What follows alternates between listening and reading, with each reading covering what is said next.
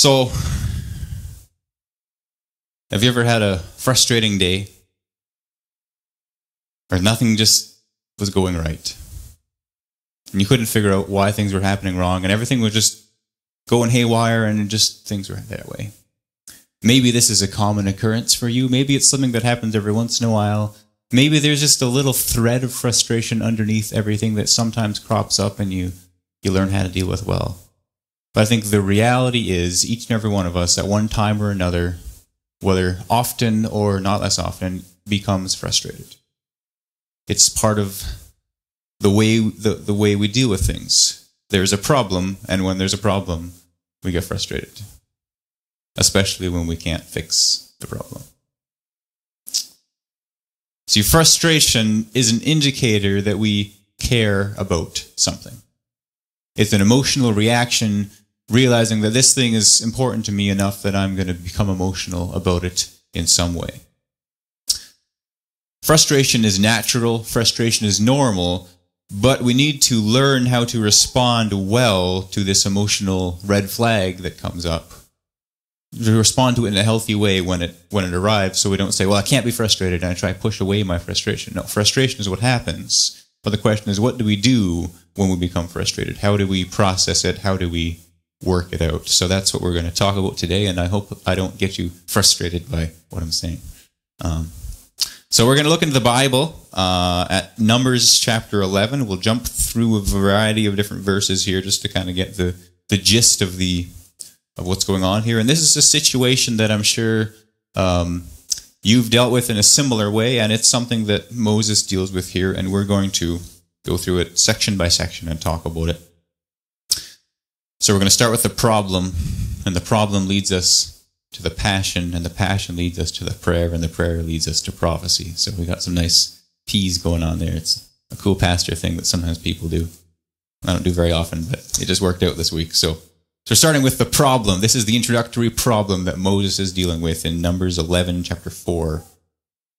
It says, the rabble among them had a strong craving, and the Israelites also went again, and they said, if only we had meat to eat. We remember the fish we used to eat in Egypt for nothing, the cucumbers, the melons, the leeks, the onions, and the garlic. But now our strength is dried up. There's nothing at all but this manna to look at. This is the situation that Moses is facing. Someone's coming to him with a complaint, and not just one person, but many people. And it says the rabble among them had a strong craving and encouraged the Israelites in this way. We don't know who this rabble is. Some people say it was some grumbling Israelites. Some people say it was some Egyptians that kind of slipped into the crowd and made it all the way there and started stirring things up. There's no real indication of who the rabble was, but it was this rowdy bunch who was causing trouble. And if you know anything about a troublesome bunch in a larger crowd, oftentimes people gather the troublesome bunch. This is how mobs are created. This is how large rallies get larger followings. This thing is going along and passing along, and someone looks and goes, what's happening? And they turn and they see and they go, oh, yeah, I'm kind of frustrated about that too. I'm going to go join.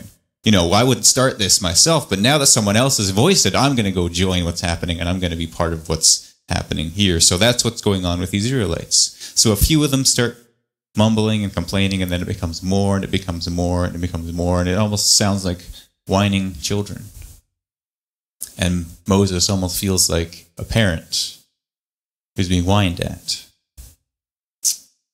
And as a parent, we want to teach our children how to correctly respond to a situation when it's bothersome, when it's frustrating, when it's troubling, instead of to whine about it.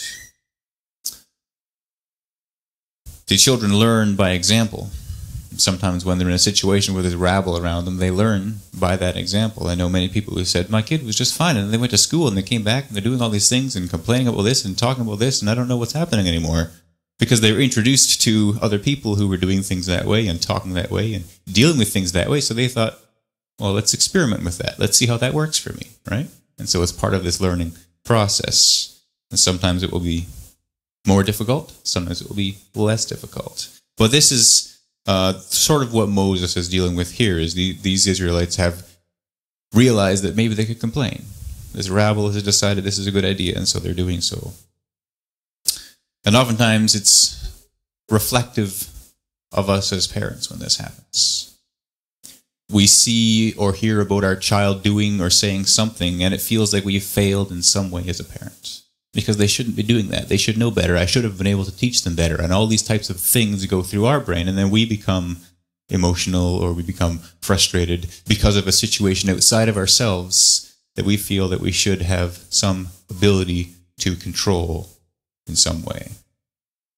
So our emotional reaction to something indicates our passion for it.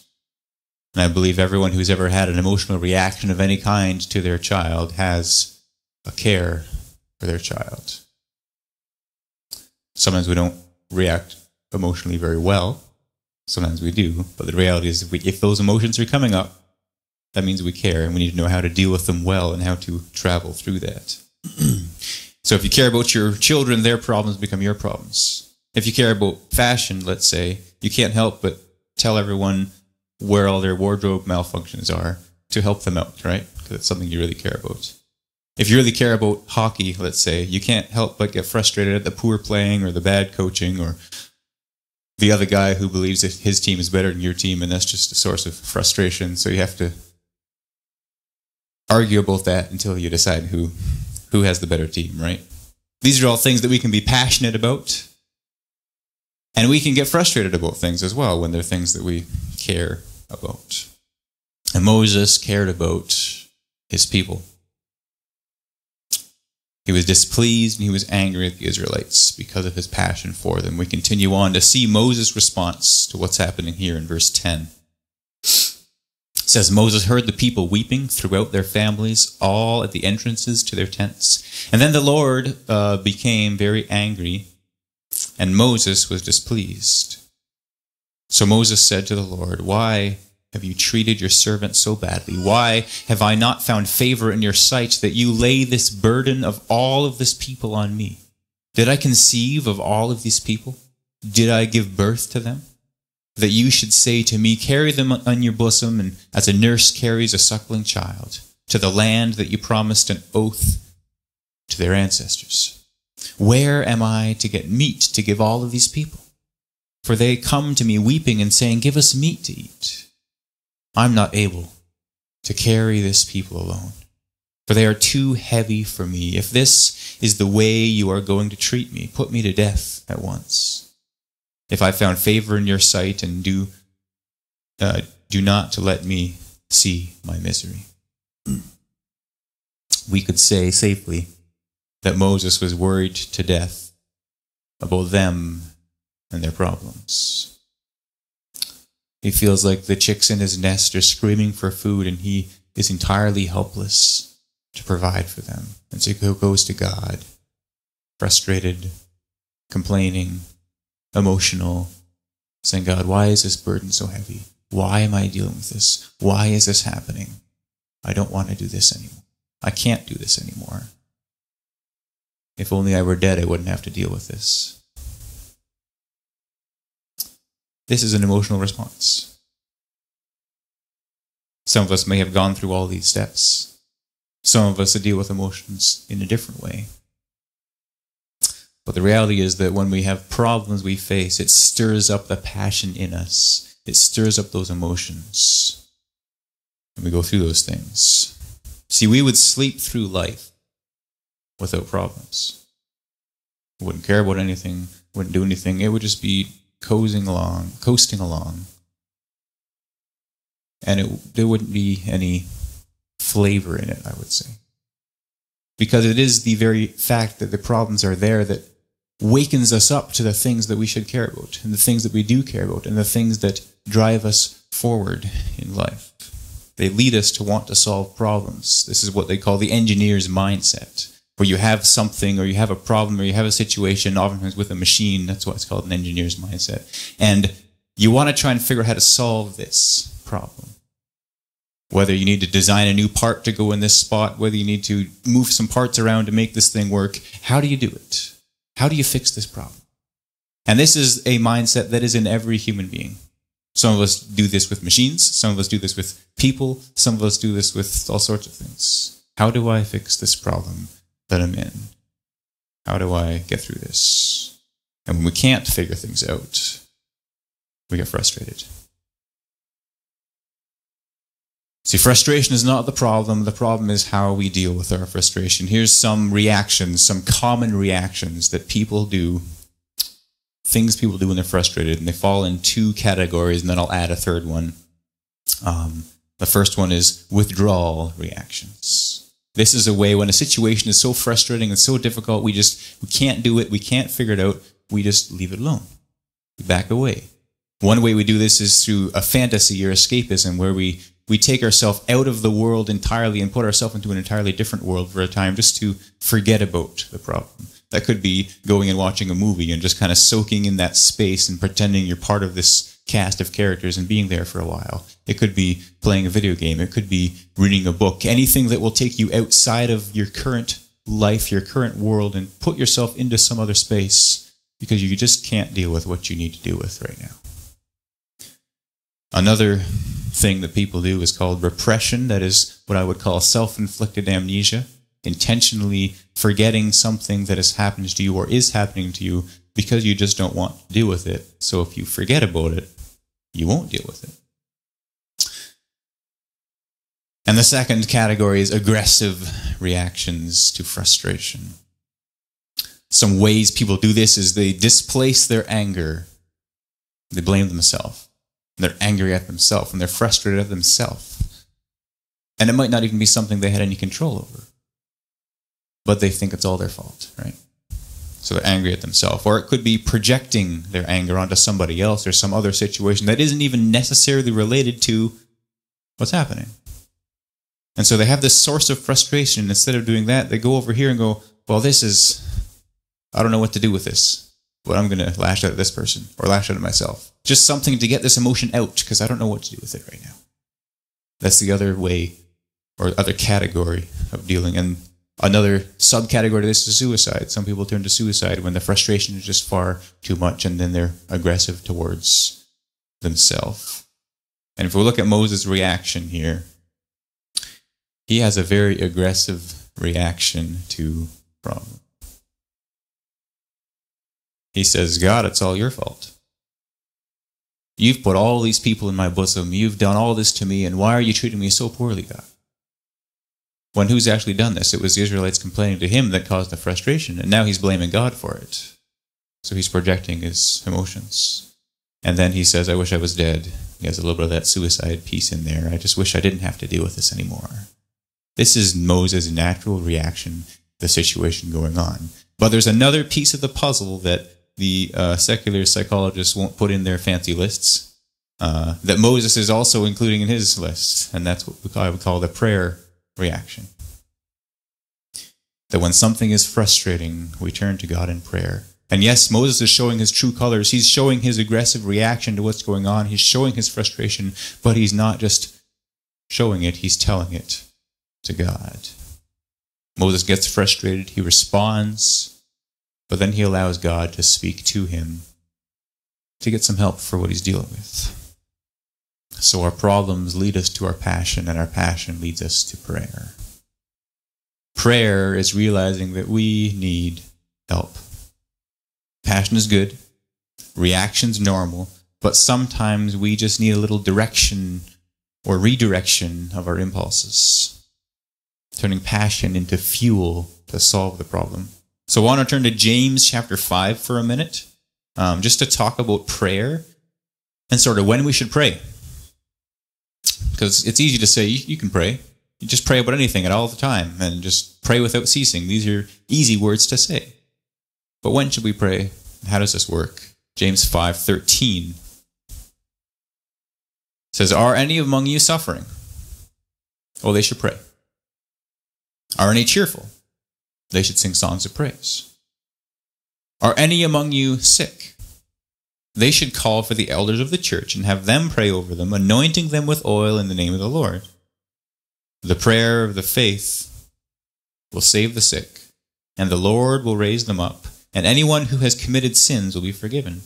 Therefore confess your sins to one another and pray for one another so that you may be healed. And the prayer of the righteous is powerful and effective. Then it tells a story. Elijah was a human being just like us, and he prayed fervently that it might not rain. And for 3 years and for 6 months, it did not rain on the earth. And then he prayed again, and the heaven gave rain, and the earth yielded its harvest.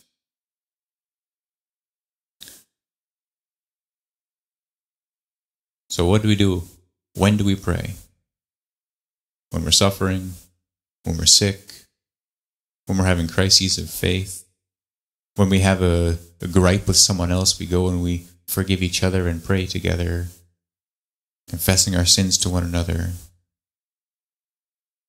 And maybe when we need to shut up the clouds for a while, we can pray for that too. My favorite verse in this whole section of verse 16, the prayer of the righteous is powerful and effective. It's not just something that is part of this equation we're creating here today. It's not just the next step. It's not just something that we feel we should do and then go on with continuing to be frustrated. It's powerful. It's effective. Because the one we are praying to is powerful and is effective. So pray with each other. Go to the elders of the church, have them pray for you, confess to and pray for each other. Pray as a community and build each other up to relieve this frustration. Have you ever been in a situation where you felt like you didn't know what to do and you had to talk to someone about it, right? And you go and talk to someone and all these people gather around. Maybe no one has really good advice about it, but just being in that supportive space with everyone else and knowing that they care for you is a help in itself. And God is part of that community equation. So when we enter into this space and talk to people and pray together, we are together saying we want to be here with this situation together and encourage each other and turn to God in this way. And that's what Moses is doing by himself. And then we'll see in a minute a bunch of people are invited into the scene and then they're joining in this activity together. Well, let's turn back to Numbers. Numbers 11. We'll go down to verse 16.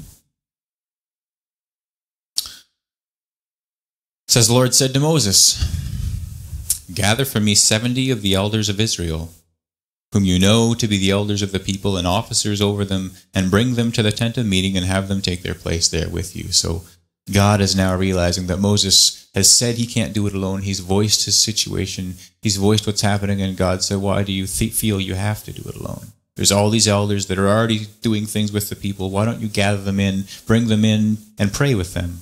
Bring them into this space where you are here with me so you can encourage each other and you can work this out together.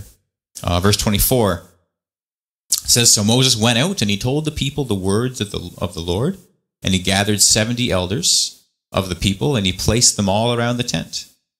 And then the Lord came down in a cloud and spoke to him, took some of the spirit that was on him and put it on the 70 elders, and when the spirit rested upon them, they prophesied.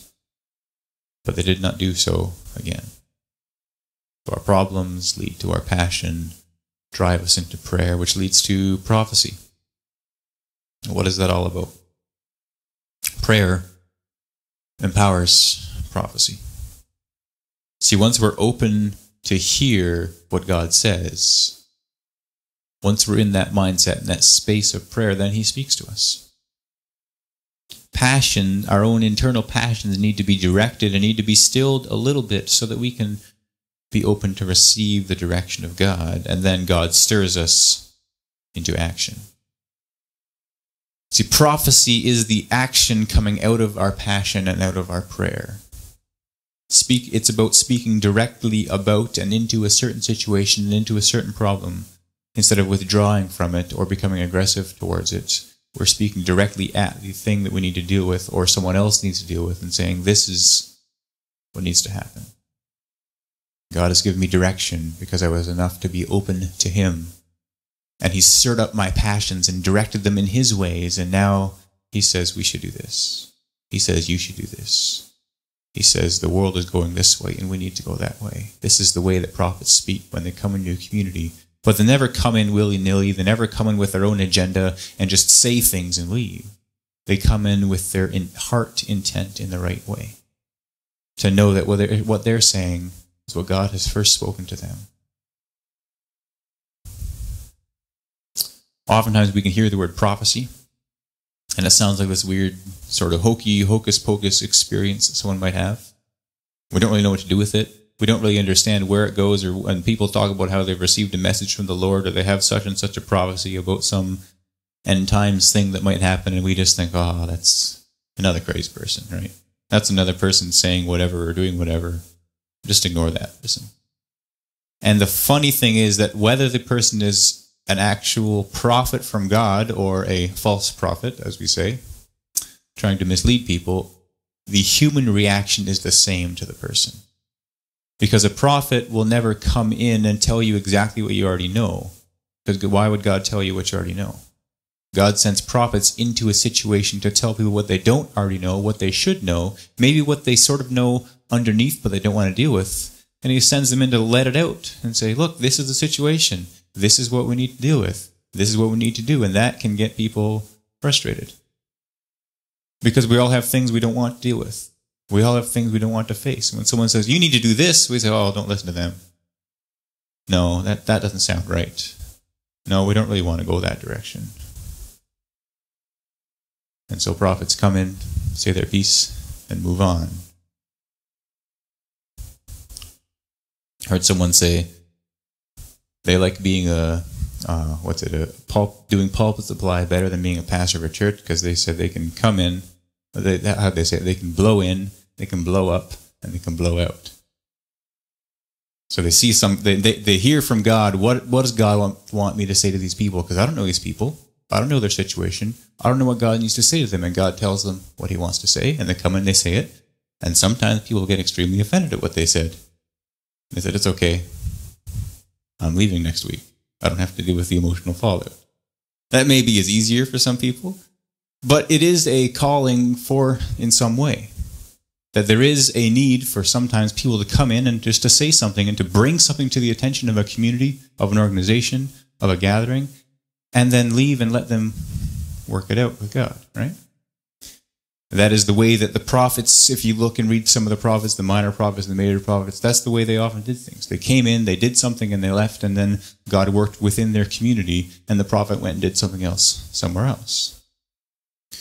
It's a very hard life to live, because everywhere you go, you feel like you're just stirring up people's passions, and then you leave and you just get people frustrated all the time. But that is something that we all deal with, something that we all face. But I want to point out something very important. There is a great difference between speaking passionately about something within a gathering and prophesying. There's an incredible difference, even though they sound the same. And the big difference is that step in between we call prayer. You can be extremely passionate about something. You can come into a situation and say things into that situation. But if we have not come to God in prayer first and let him redirect our passions according to his will and his ways, then we're not prophesying. We're just saying what we feel and what we believe strongly about and hoping someone will change their mind based on our own opinions. And it may sound similar, it may sound the same. We can even say, God told me, because we said a quick 2-minute prayer before we walked in and said our piece. But did God actually tell you? Are you actually walking in line with the will of God in this respect and prophesying to these people in the way that God has intended? Because that's the big difference. Is our heart in the right place? Because if our heart is not in the right place and someone's offended by what we say, then they're offended at me. And then I take that personally. And then I'm more frustrated and they're more frustrated. But if it's something God has said and we come into a situation and they get offended at us for what we said, we say, well, I'm sorry, but that's what God told me to say. And then move on, right? Knowing that God is the one who has our back. Knowing that God is the one who's saying these things through us. And then we don't take the attack personally. We don't add to the frustration by becoming frustrated ourselves. We say, this is what God has told me to say, so I say it. And then I let God work with it. And that is the big difference between just speaking passionately and first being directed by God and then actually speaking prophetically into situation. Passion without direction leads to all sorts of problems, but passion with direction leads to solving problems. We saw some of those sorts of problems that passion without direction leads to in the list of the ways people react when they're frustrated. Each and every one of those things are ways we react, ways other people can react when we stir these things up without proper direction and guidance from God. To move on to close the verse off here, we see verse 26. It says, 2 men remained in the camp, and one named Eldad and the other named Medad. So lots of dads in there. And the Spirit rested on them, and they were among those registered, but they had not gone out to the tent. So they prophesied in the camp. And a young man ran and told Moses, Eldad and Medad are prophesying in the camp. And Joshua, son of Nun, the assistant of Moses, one of his chosen men, said, My lord Moses, stop them. And Moses said to him, Are you jealous for my sake? Would that all the Lord's people were prophets, and that the Lord would put his Spirit on all of them. It's a very interesting response. See, prophecy can get us into trouble. No one likes someone who speaks against something that's happening. We say things like, don't listen to them. That's just the way we do it. Everyone does it this way. That person's crazy. And a really annoying prophet will be made to feel unwelcome. Like Joshua comes in here and says, make them stop. Get them out of here. They shouldn't be doing what they're doing. They shouldn't be saying what they're saying. It's just causing trouble.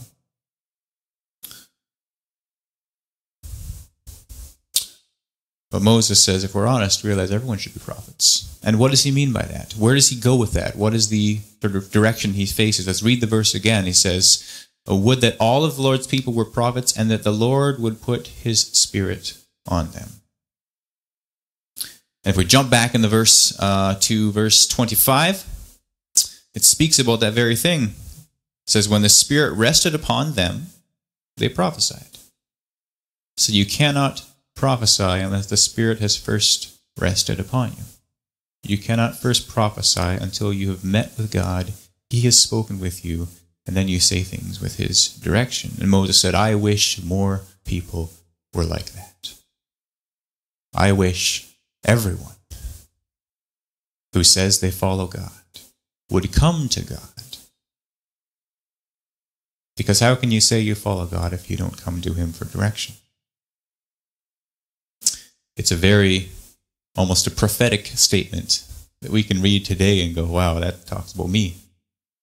That talks about my family. That talks about my church. I wish everyone, including myself, would come to God so that his Spirit might rest on them and he might be able to speak to them. And that is my encouragement for us today. That is my wish for us today, that each and every one of us would be in a space to be open enough for God to have his Spirit rest upon us.